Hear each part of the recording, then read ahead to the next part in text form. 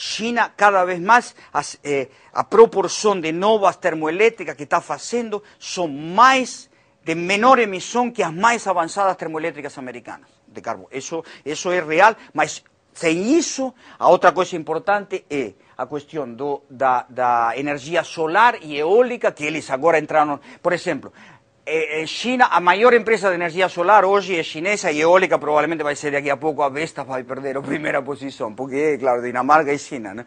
Mas, no caso da solar, já faz 2 anos, a maior empresa do mundo é chinesa, não são mais californianas. Mas, o que é o interessante? Agora, antes era muito para exportação, por exemplo, para a Espanha. Agora aumentou extraordinariamente porque o governo está comprando no mercado interno, o governo chinês, o gasto público então aumenta a extraordinaria capacidade de produção de solar fotovoltaica, de parques solares fotovoltaicos, digamos, tá? É possível, então, quer dizer, transformar, por exemplo, o uso do carvão numa forma limpa? Não, limpa totalmente, não. Isso teoricamente no futuro. Claro, você tem vários degraus. O carvão chinês de 3 anos atrás era terrível, as termoelétricas de muita poluição, ruim para os chineses, e muita emissão de carbono, ruim para o mundo. Tá? Então, o que agora estamos tendo é um avanço grande. Não é que todas a China inaugura uma termoelétrica por semana. Então, não é que todas uma por semana, essa dimensão, para você ter ideias concretas das proporções da realidade.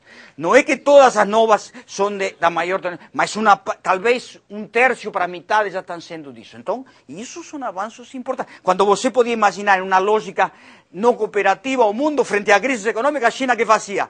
Parava até reabrir a ruim para fazer custo mais baixo, está entendendo? E não é o que a China está fazendo. Outra coisa muito importante é os padrões de eficiência energética dos carros chineses são cada vez mais dos mais altos do mundo.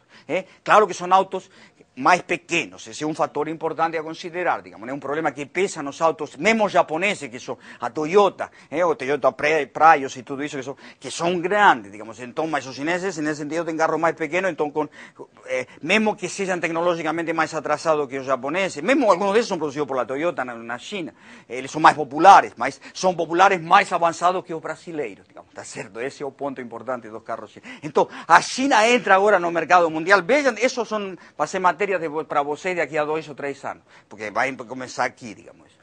Entra no mercado mundial com carros populares, competindo com carros populares brasileiros, mas de muito mais baixo carbono que os brasileiros. Isso é o que é muito interessante. Tá?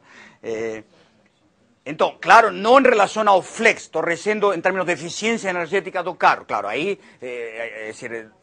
não sei se a China vai produzir carros de etanol, digamos, para o Brasil, provavelmente não sei, mas em outros mercados da América Latina e demais, vai entrar, digamos, com carros que são mais baratos, gastam menos combustível e são de mais baixo carbono. Digamos. Então, para ver, a China é terrível, mas de outro lado está mudando muito significativamente. Essa é a realidade, porque não adianta você dizer, a China é terrível, emissão de carbono, os dados de base, mas começou a mudar significativamente, mudança forte. Isto é uma grande transformação do sistema internacional, que é parte do efeito Obama também, tá certo? Por quê? Porque China é chimérica. A interdependência é o principal fator dos últimos anos do sistema internacional, é o aumento da interdependência chinesa-americana, não previsto pela maioria dos analistas.